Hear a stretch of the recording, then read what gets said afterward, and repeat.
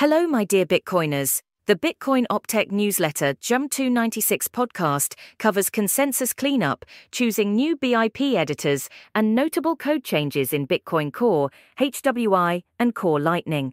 NDK version 2.7, a toolkit for Nostr app development, brings performance improvements and caching for NIP-05 and ZAP endpoints.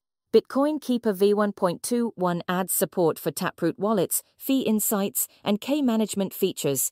The COLDCARD Q1 Firmware v1.2 update enables address validation, a coverage calculator, and various bug fixes for the premium signing device. Stay informed and keep stacking sats.